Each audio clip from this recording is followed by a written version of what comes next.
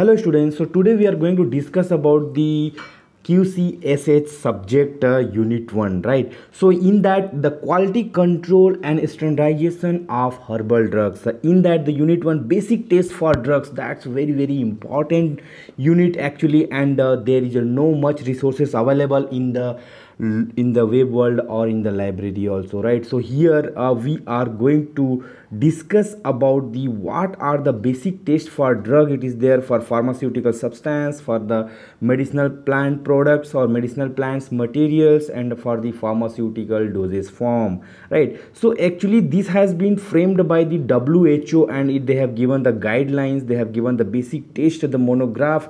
In that what has been written in that, by adopting those methods we can ensure the identity and purity of the particular drug, right? So let's start with the unit 1, that is called a basic test for drugs. So what are the objective behind that? So first of all we need to understand objective, right? So the objective is to provide simple and readily applicable method for verifying the identity of the substances, right? So ultimately there are so many types of drugs available, pure pharmaceuticals available, pharmaceutical substances available. So how we are going to identify them, whether these are the pure drug or not, what kind of, so what is the simple and readily applicable method which will be possible in the each and every lab actually. So how we can make them simple, that has been designed by WHO. So that is the first objective. Coming to the second objective, to provide a practicable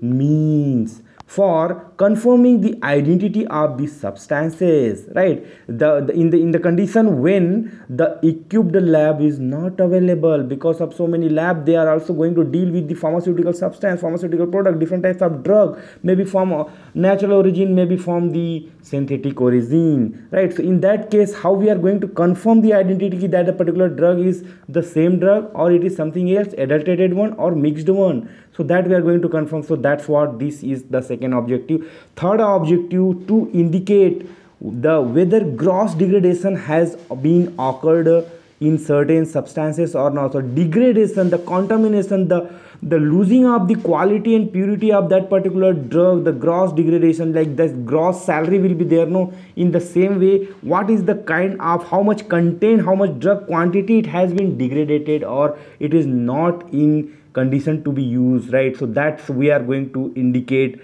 So these are the main objective for designing of the guidelines for the basic test of the drug by WHO, right? So in that first the syllabus, in the syllabus it has given that is the test procedure for pharmaceutical substances, right? So when we talk about test procedure, so whatever the pure pharmaceutical substances it is available, the pharmaceutical product, the drug it is available, what is the minimum and the easily and readily applicable method for identifying or verifying the identity of the drug. So in the first we are going to let us have the series of the main important drug that you can write in your answer, that we are going to discuss here, right? So in that introduction you can write down these are the procedure available and given by the WHO to check the identity and purity of the pharmaceutical substances, like that. Okay, so the first drug you can give as an example, that amikacin sulfate. So in that what is the physical property? They maybe it is in it is white to yellowish white, that is confirmed, right? And crystalline odorless powder. Okay, so there are minimum test has been given, like for example drug we are going to take, if it will come into the your laboratory for testing as a quality control pharmacist, what you are going to do, we are going to take the drug 10 mg and you are going to dissolve that in the 1 ml of water, then 1 ml of sodium hydroxide and cobalt nitrate 2 ml, and you are going to get the violet color. If you are getting violet color, the given sample of amikacin sulfate, it is that one only, it is not adulterated one or it is not degraded one, right? Then second test you can adopt for amikacin sulfate. Again that's what I have designed, it is in such a way, drug plus H2. Drug means you are going to take it in the powder form, right? That's what milligram, gram, milligram, like that it is there. Drug plus H2O, and then anthrone you are going to add 4 ml, you are going to get the bluish violet color. So it will confirm the presence of amikacin in the given sample. Drug plus H2O, that 20 mg, the quantity it has written in the below, right? 20 mg drug you are going to take in the powder form, 1 ml of water, and you are going to add the barium chloride 1 ml, white PPT it is going to form, which insoluble in hydrochloric acid. So that is going to confirm about the presence of amikacin. So these three tests has been given, which is having the minimum, like sodium hydroxide it will be available, barium chloride. So these are the minimum chemical, minimum reagents what we can use to testing of those drugs. It is designed in such a way so that the small laboratory also will be able to perform this test for the confirmation, right? Then a basic test, that's what it is called, a basic test, right? Then second drug we can discuss, that is the Basitracin zinc, right? So when we talk about Basitracin zinc, it is also going to have white or pale brownish yellow color, and it is also hygroscopic, which can absorb the atmospheric moisture and it is going to degrade it. So that is the nature of that particular drug, is the hygroscopic, odorless, again like just like a amikacin. So there are two tests available with us that we can write. It has been designed in such a way so that you can able to remember. First, a drug plus H2O, as we have seen in the previous drug also. Every drug powder we are dissolving in 1 ml of water. Then butanol 1 ml, pyridine 0.5 ml. Then heat, we are going to heat it for 5 minutes in 100 degrees centigrade. We are going to get the violet color. That will confirm the Basitracin zinc. It is there in the given sample. Second test, we can adopt a drug plus silica crucible. The residue which we are going to get, that residue we are going to dissolve in 5 ml of sulfuric acid H2SO4, that we are going to divide in two parts. One part in it is in potassium ferrous cyanate. If you add, we are going to get the white PPT, whereas copper sulfate we are going to add plus along with the copper sulfate 1 ml of ammonium mercury thiocyanate. If we are adding, we are going to get the violet PPT. So that will confirm the Basitracin zinc, right? Then that's what I have divided. I have taken into the alphabet order. Amikacin first, Basitracin second, third C for Captopril, right? So one drug from each alphabet. So Captopril, when we talk about, it is again white and almost white, either white or almost white, crystalline powder, characteristic order. First test we can adopt with this, that is the drug 10 mg plus hydrochloric acid 2 ml. We are going to add in this 1 ml of iodine. We are going to get the white turbid solution. That will confirm the Captopril. Second test we can adopt with this, that is the drug 10 mg, again the same H2O 2 ml. Here instead of HCl we are going to take water, and lead acetate we are going to add instead of iodine 0.5 ml. Here it was 1 ml, here 0.5 ml, white PPT, white turbid, white PPT. So almost only the thing is you have to remember, instead of HCl we are going to add water, iodine, lead acetate. So like that you can cover the two tests for Captopril. So it become easy. So if you give the more example into the test procedure for pharmaceutical substances, it will be more impressive answer, right? Apart after Captopril, we are going to have the hydrocortisone sodium succinate, right? So that is the another third fourth drug which you can also write in our example. So important drug has been picked from the WHO monograph, right? So that it will be easy for you to remember. Hydrocortisone sodium succinate, white or almost white, just like a Captopril.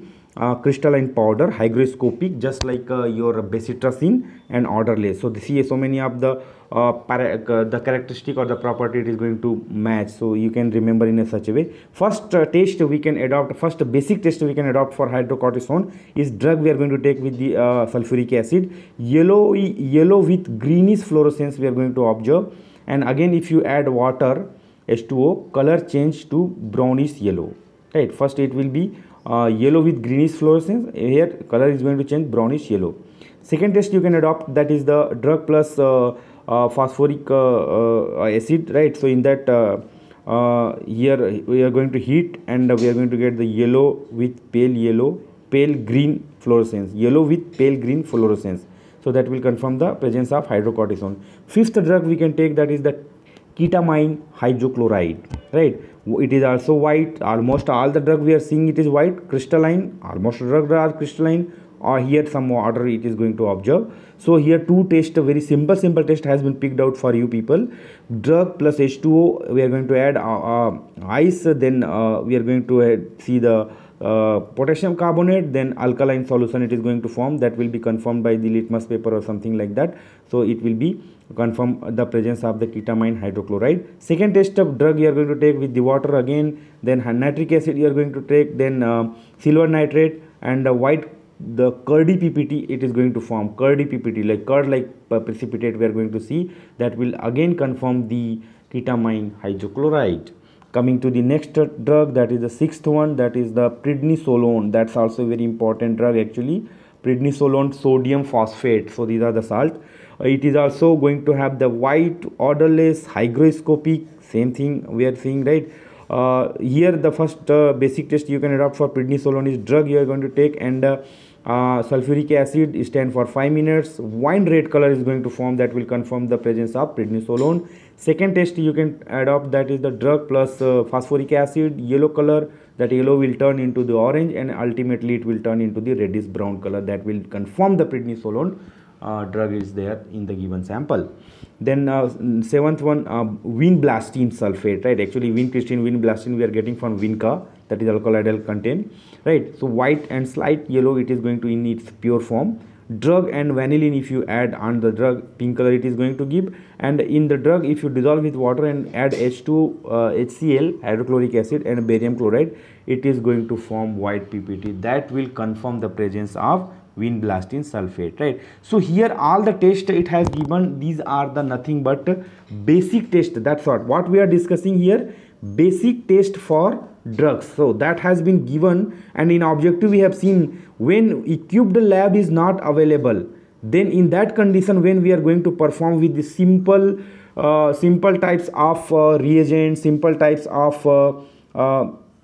test which will be available easily, like sodium hydroxide, you can see barium chloride, you can see right, butanol, and iodine, lead acetate. So if these kinds of main drug, important drug, if it will be tested with the simplest method, and that's what it is called a basic test, it's not the very specific or hi-fi test. Basic test, when we adopt and we confirm the presence of drug, or we are going to identify the drug, this is the given sample of drug is pure one, and it is but that particular drug only, that is the intention of designing or giving these guidelines by WHO, the basic test for drug.